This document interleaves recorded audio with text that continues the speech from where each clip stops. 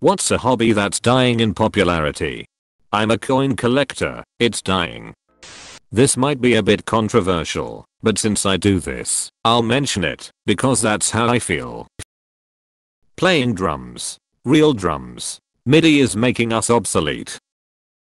Don't get me wrong, there are still applications for lead drums, especially if you want the groove or feel of a live drummer. But bedroom music production has just skyrocketed even more due to the pandemic, and not everyone has enough space for a full acoustic kit. Ham radio. I remember as a kid listening to my dad's radio and him always having a good time and genuinely enjoying a good rag chew.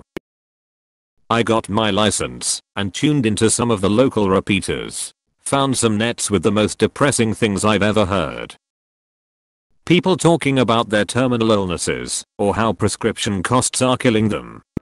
Stamp collecting. It used to be a huge thing but not anymore. Probably because of the rise of email/very few people send letters anymore. They have them at estate sales all the time for super cheap. Model rocketry. When I was a kid, we all built and glued and fired off model rockets with rocket engines and stuff. Postcard collecting. I buy a postcard of each place I visit. Some places I have visited in the world, very hard to find a postcard. Hardest country, as we're only here for a day on a cruise, Dominica. I'm surprised this hasn't come up, but China/crystal collections. Another one would be sterling silver, tea sets, cutlery etc. Slot cars. In the UK it is 100% croquet. I know what a cliché. When I was younger everyone had a croquet set, and it was a great way to enjoy time with friends on a summer day in the garden, whereas now I don't know anyone that still owns one. Maybe a strange one, but this question got me thinking. Model trains. There is a store in our town square that has been there for like 50 years that specializes in model trains. It's called a train and toy store, but there are almost no toys there. The store is interesting to walk around in if you are not claustrophobic, but he must not sell very much because he can't pay the rent anymore. He is closing and moving out of town to some building he owns. Again, the stuff looks cool, but I have never seen anyone buy anything. Geocaching, which is weird because I still do it sometimes while biking around. But caching apps rarely alert me of any finders in the apps now. I put $20 in what used to be a super popular cache that people would visit daily like 15 years ago. I later turned, about 6 months later, and the same items including the $20 were in there. Pen pals. As a teenager, I loved writing letters to new people and receiving letters from all over the country and the world. Everything is instant now, but nothing beats that feeling of getting a letter in the mail that is specifically for you, that is not a bill, ad circular and comes from someone that genuinely wants to brighten your day. Historical reenacting. Folks no longer want to play dress up in itchy wool and educate folks on whatever period was their jam. Its heyday was late 90s, when you could find a group that did just about any period you could imagine.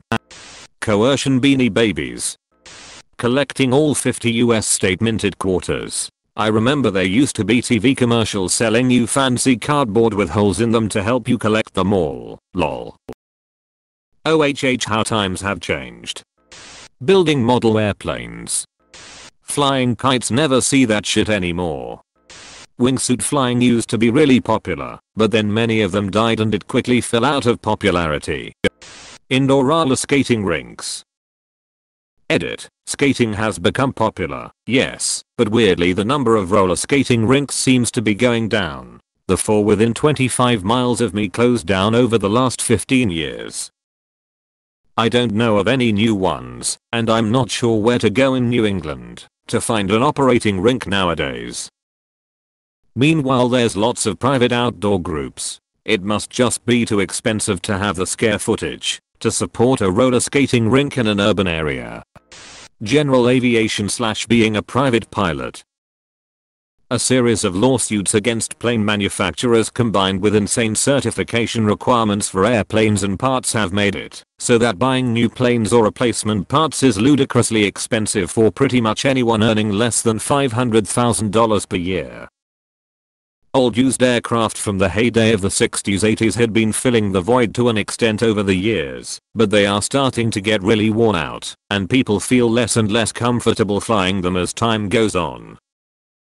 And unfortunately there's just no replacements as they age out. As an example, a brand new Cessna 172 in 1969 cost $12,500, about $90,000 in today's money. Today, a 2021 model would cost around $400,000. Flying radio-controlled helicopters and airplanes. Why would someone want to deal with all the hassle of flying a model helicopter that is insanely difficult to fly when they can buy a DJI drone that has a first-person video stream, records video in 4K, and can fly around by itself via GPS? Yo-yo. Tatting lace. Bridge. Super complex game, has layers and layers of rules, and it's dead. Drag racing, the vehicle kind. A major track in Georgia just got sold because of a local battery plant is being built nearby and the houses around it skyrocketed in value. Edit. Since there was confusion, the plant apparently has 50k jobs, so local residential area spiked for families moving here for the job as it's only a few minutes drive, but far enough away that it isn't an eyesight either. Paintball. Teacher here. Hobbies in general are dying. Here's part of why. I regularly meet parents who balk at the idea of their child doing something for fun. Unless it can translate to a career or a college application, it's viewed as a waste of time and money. And if it can translate to one of those, then there is crushing, constant pressure to be the best at it. We are raising a generation of children who cannot comprehend of hobbies. Not sure if it was a real hobby, but typewriting will die out eventually. The last typewriters factory closed some years ago. Ceramics. There used to be 2 or 3 shops in every small town where you could go, pick a piece, clean it. They would fire it for you, then go back a week later and paint it. They fire it for you again. Then you go and pick up your finished masterpiece. It was so refreshing. The Rotary Club, the Elks, the Masons, the League of Women Voters, all kinds of fraternal organizations.